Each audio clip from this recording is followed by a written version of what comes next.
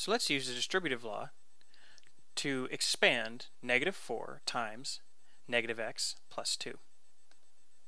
First, the negative 4 multiplies the first term inside the brackets, which is negative x. Negative 4 times negative x. Remember, a negative times a negative is a positive.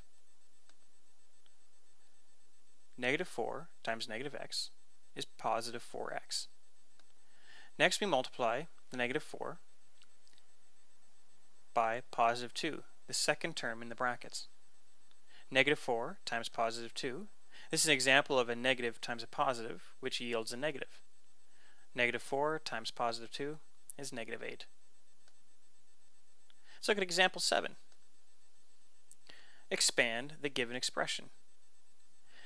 A little bit more complicated this time.